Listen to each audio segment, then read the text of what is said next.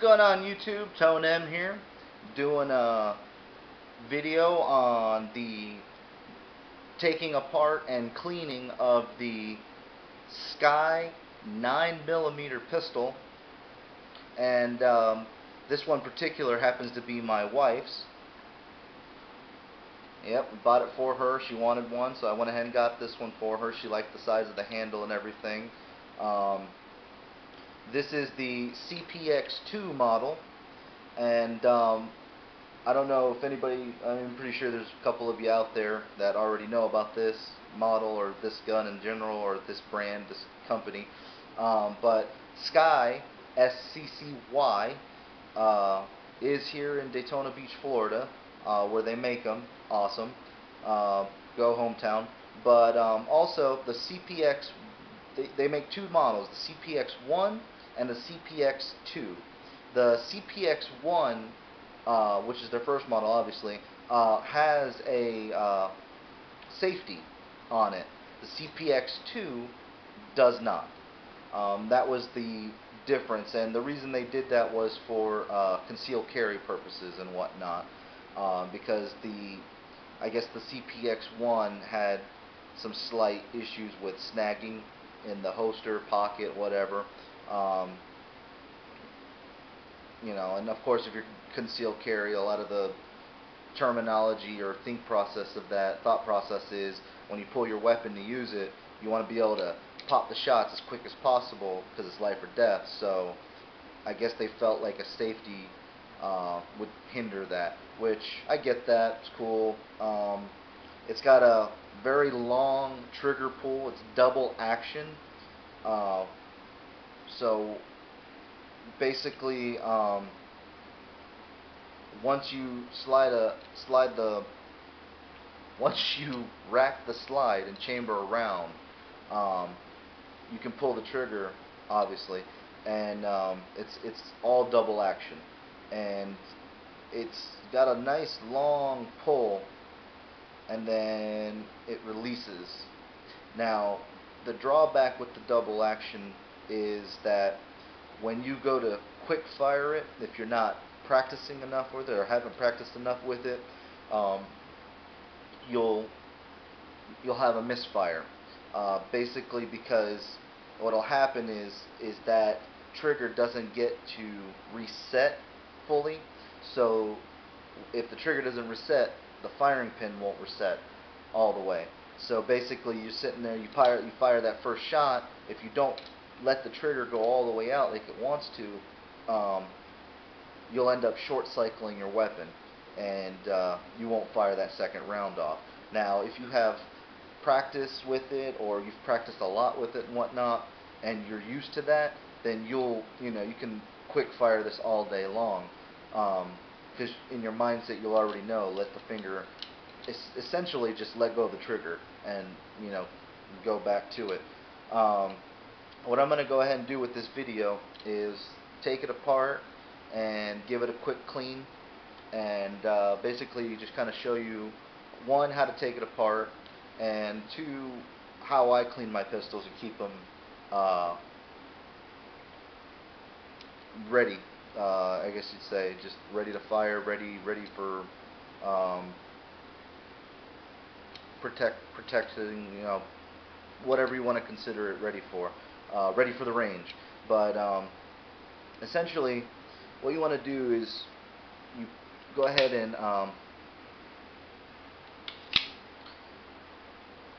obviously check the pistol, which, as you can see, was already open. There's no magazine, there's no rounds in it, and this is your slide. Let me go ahead and put that down. My bad. This is your slide lock here, and that is your button, more or less. It's actually not really a button, it's more like a pin that holds the slide and everything together. What you want to do is, obviously, first step, check, see if it's got a round in it. Second step, you want to pull the slide back, push up your, just did that again so you can see that from this angle, push up your slide lock latch, Then you want to take that pin there and pull it out. You can either do it with your fingernail sometimes. In my case, it wants to be stubborn.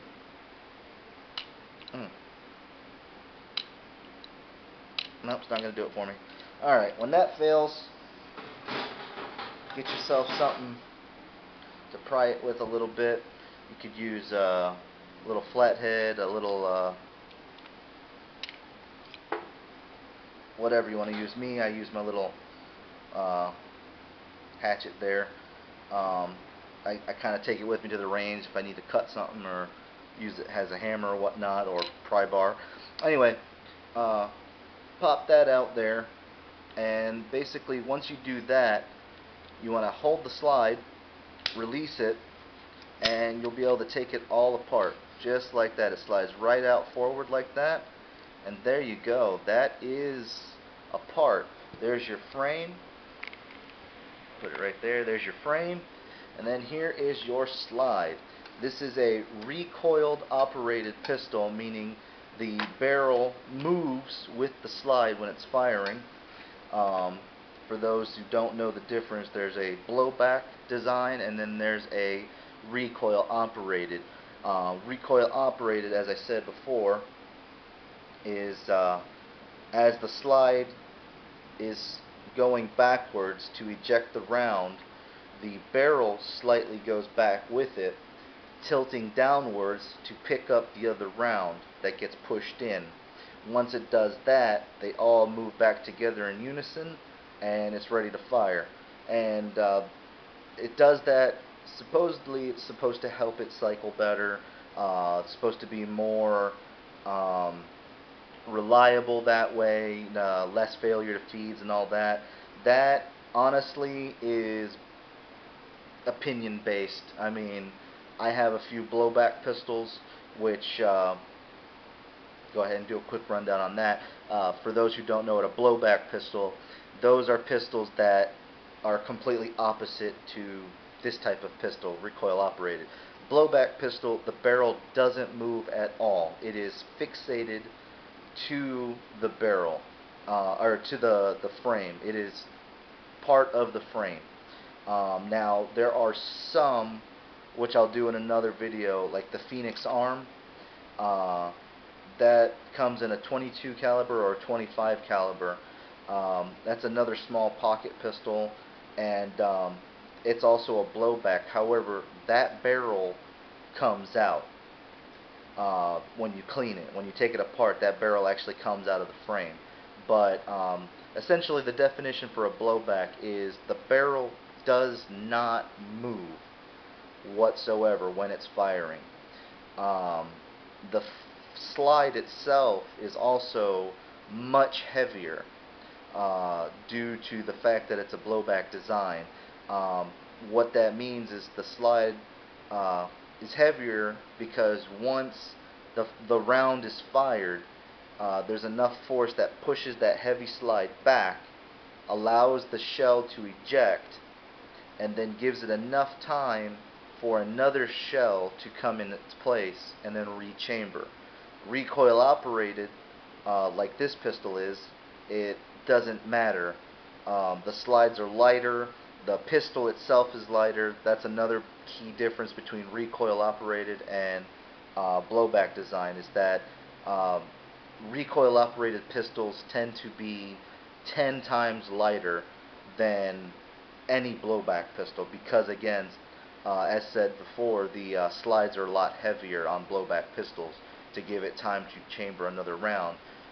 Recoil operated pistols don't have that issue. They literally, as the gun's firing, that barrel comes back and picks up the other round right from the magazine, and goes back into business. So it essentially, it works together. All the pieces work together.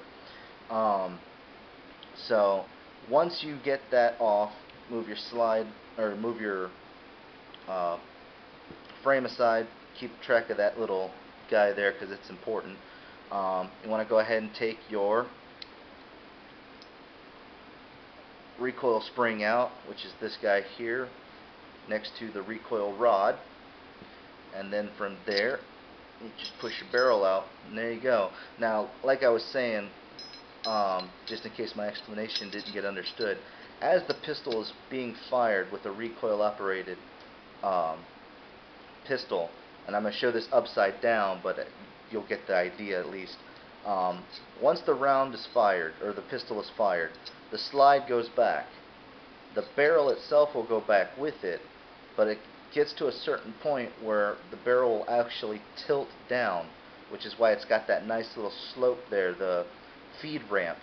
Um, that's another thing also you'll see in recoil operated pistols as different for the blowback design is the feed ramps on recoil operated pistols are a lot smoother. They go with the grooving all the way into the barrel. There's no little lip, there's no like separation, there's no gap, nothing at all. It's literally just a smooth entrance all the way into the barrel, and that's great for different types of ammo. You don't just have to use full metal jacket round nose. You can use hollow points. You can use what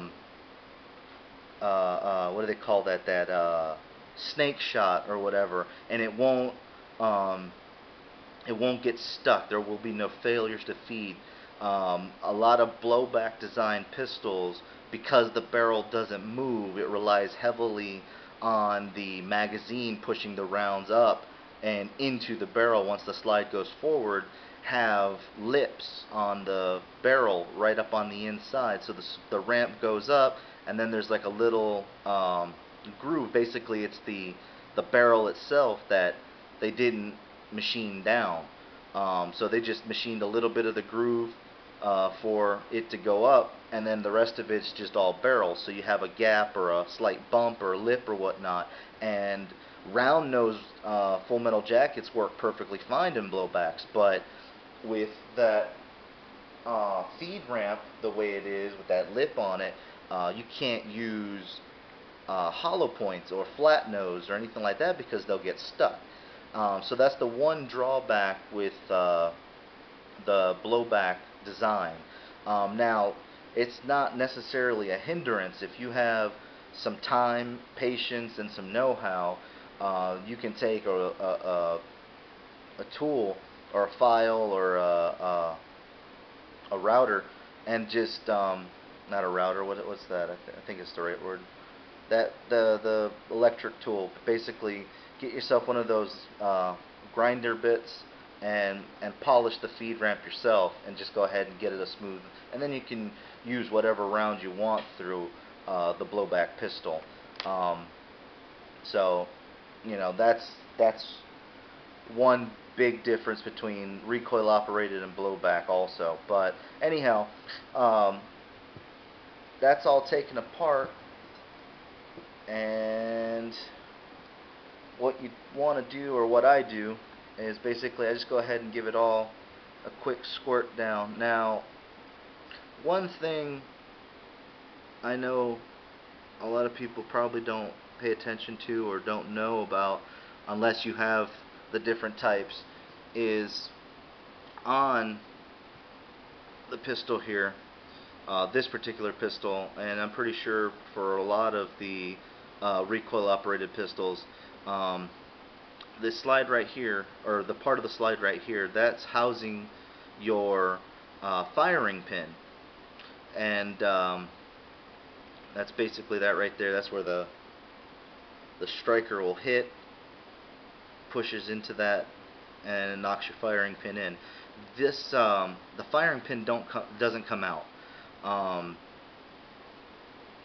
There's probably a way to take the slide apart to get to that pin if you needed to. I don't know how. I've never really had to mess with it. So I've never really messed with it, so I honestly couldn't tell you if it does or not. But on blowback design pistols, you can pretty much get to your firing pin and the firing pin spring all the time. At least with the pistols that I have that are blowback. I don't know if it's the same for all blowback pistols, but um, it pretty much looks about the same. When I do my next video on the Phoenix Arm, which is a blowback pistol, I'll re-emphasize that. So for those who are watching this one and are curious uh, if you can get to the firing pin or not on that pistol, wait for that video to come out. But anyhow, what I go ahead and do once it's all apart like that is I give it a good squirt down. You can use any kind of brand of uh, oil you want.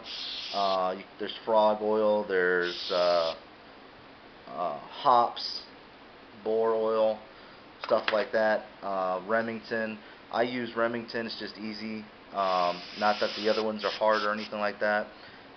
It's just the brand that I buy. It's probably the cheaper of the. Well, I don't know. Hops is pretty cheap too. I got this whole cleaning kit here for $8 at Walmart. But anyhow, I go ahead. I just give the slide a quick squirt down. I give the barrel outside and inside a good squirt down. Spray the little pin there and the recoil spring. Go ahead and put that down. Then I take the frame and I give it a couple blasts right in this area here. That's your trigger assembly in a nutshell.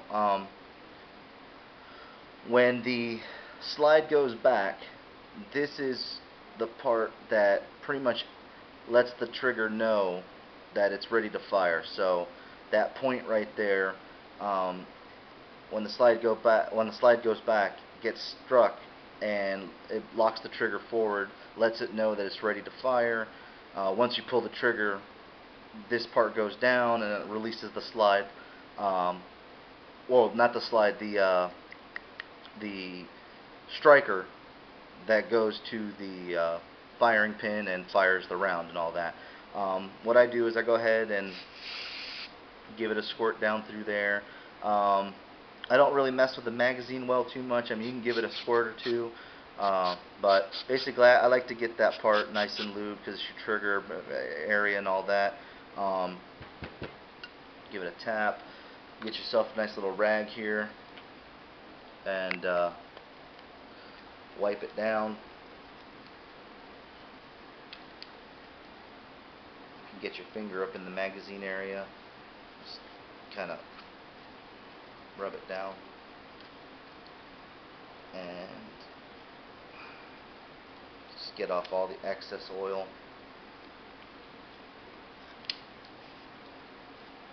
And for those who don't know also, SCCY is a polymer framed pistol.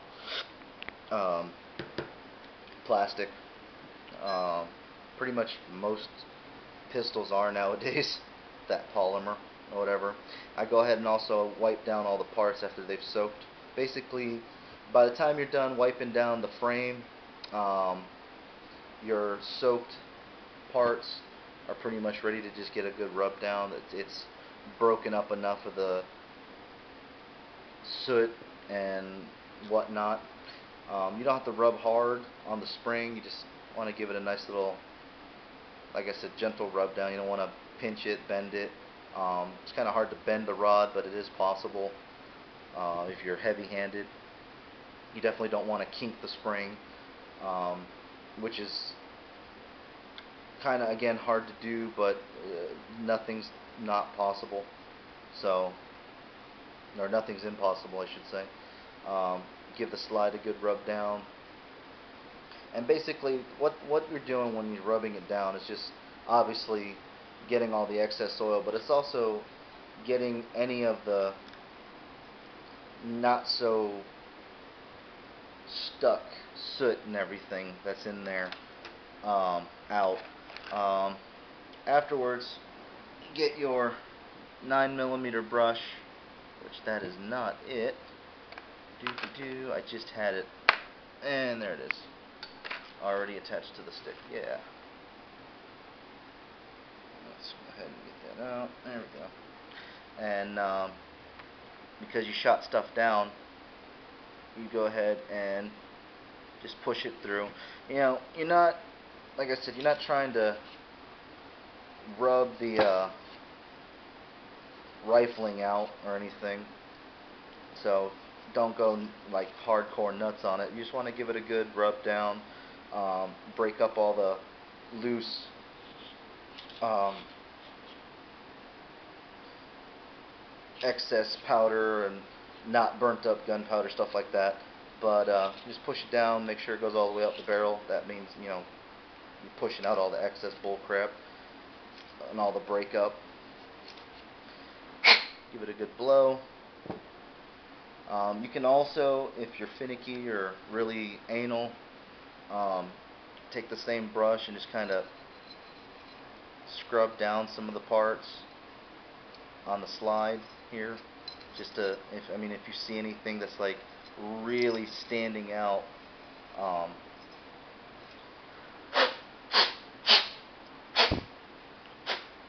but that's about it. And once you do that, just go ahead and go back over it with the rag. But once you've sprayed it down and wiped it the first time, it's pretty clean, unless you dropped it in mud or something.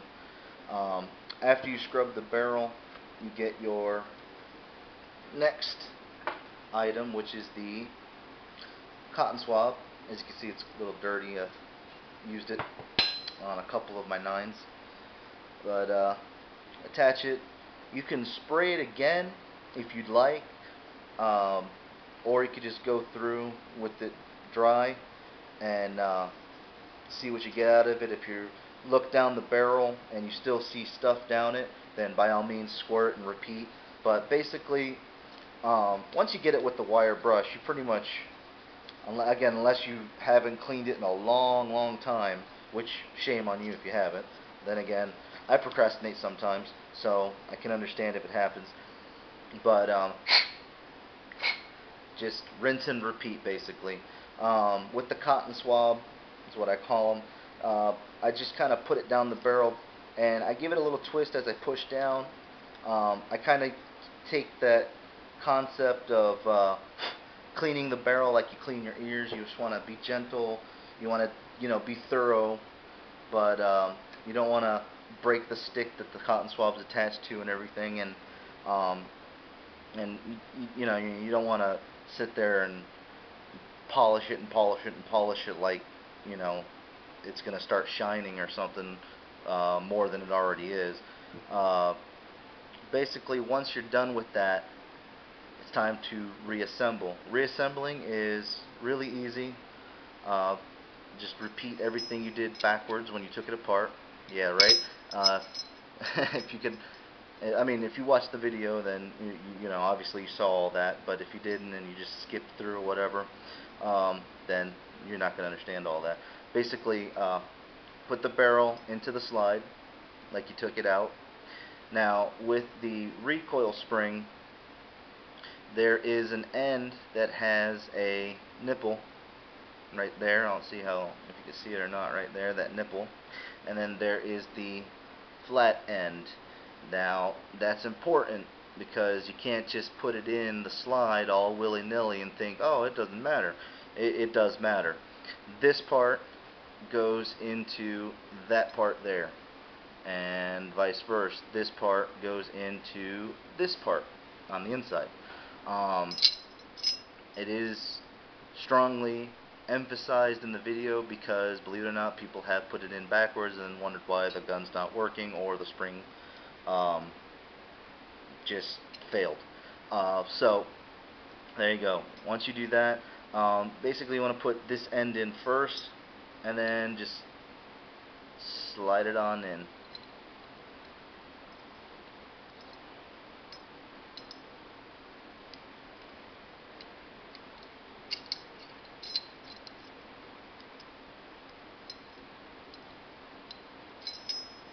Alright, it's going to be a pain in the butt for me. Hold on a second, folks.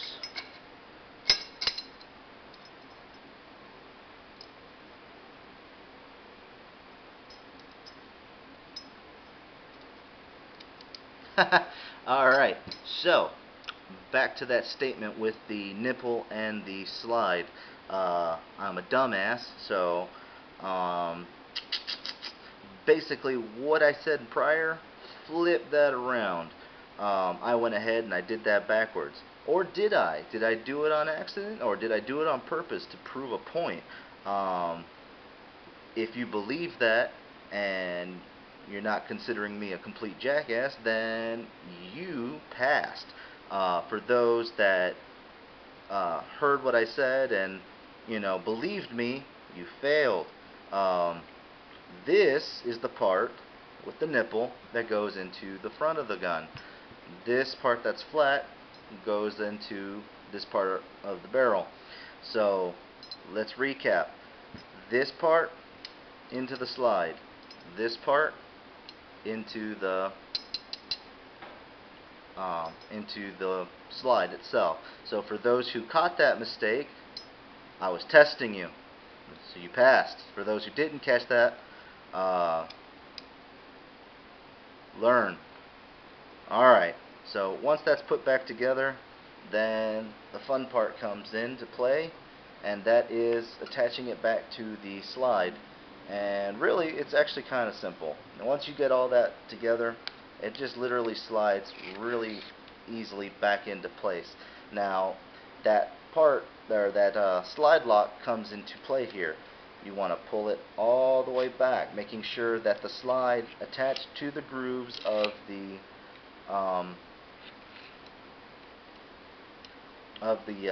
frame, so that way the slide obviously doesn't go shooting off the slide. You want to move the barrel forward as so. See, the barrel moves freely, which again, when you're firing, that is what happens. That is actually probably the best example or explanation, or the best visual to the explanation from earlier about how this works. When you fire the pistol, the slide goes back, the barrel goes back with it.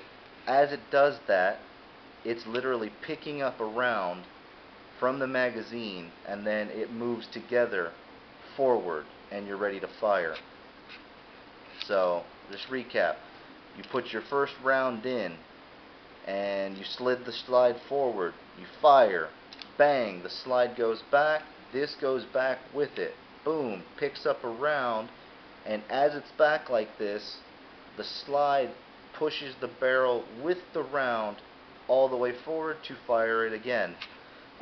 With a blowback pistol, that does not happen. The barrel stays exactly like it is because it's affixated to the frame. So therefore it does not go back. It stays just like that. The only thing that moves is the slide. And as that goes back, the bullet through the magazine force pushes it up, and then the slide racks it forward and repeats the cycle. So that's why sometimes you could have some failure to feeds and whatnot if you're using low-powered ammo.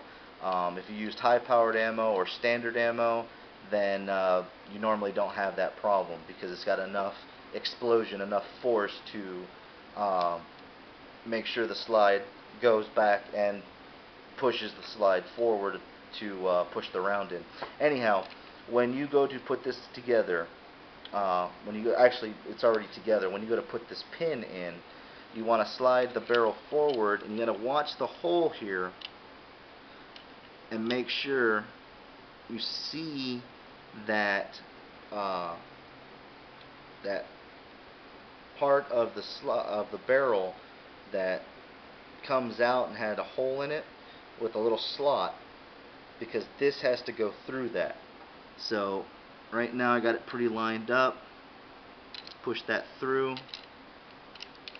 Now the barrel doesn't move. Okay? Now, don't let that fool you or confuse you for what I explained as the,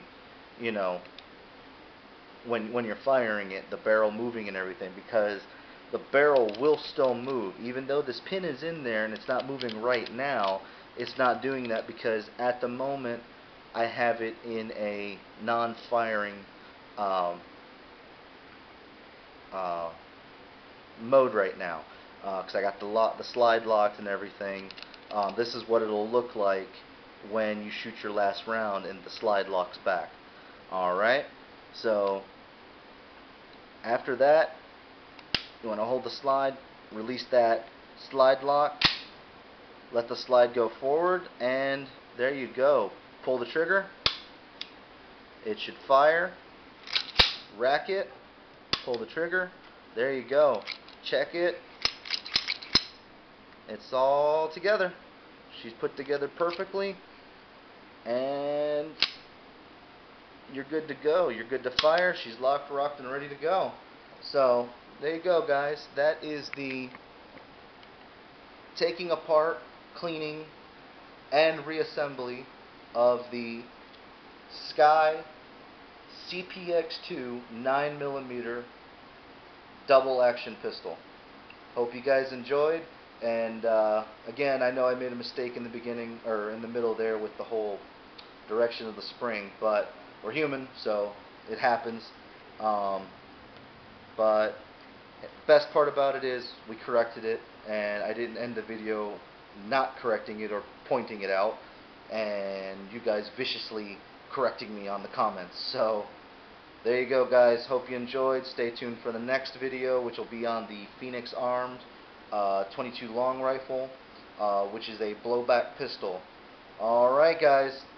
Stay safe, stay watching, and see you on the next vid. Later.